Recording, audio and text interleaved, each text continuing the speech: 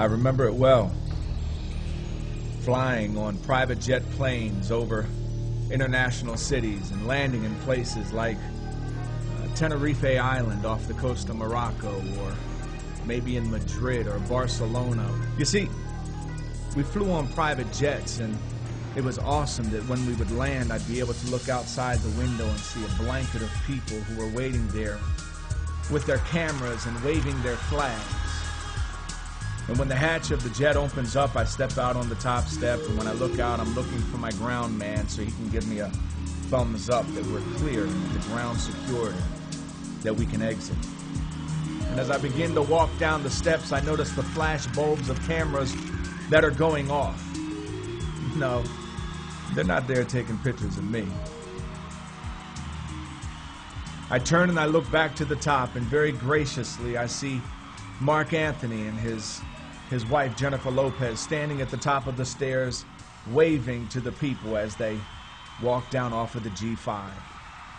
Wow, I can remember those days so clearly because I would always say to myself, life doesn't get any better than this. Or maybe I can recount the time of where I'm driving a $350,000 Rolls Royce.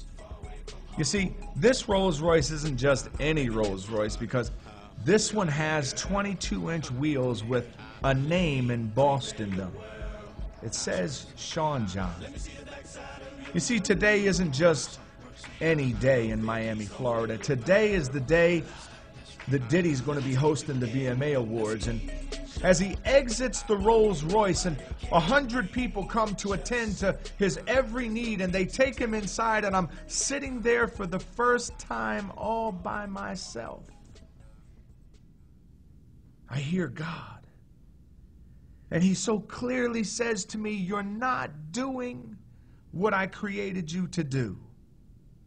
I told you, go and tell people what I've done for you."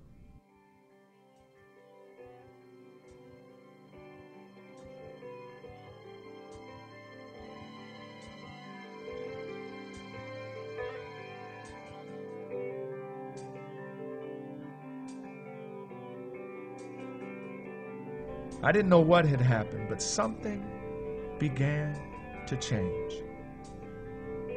Andrew asked me about my son, and I proudly began to tell him about my boy Bradley and how he was going to be just better than me, and he wasn't going to make the mistakes that I made. And as I finished talking to him, I remember there were tears coming down my face that felt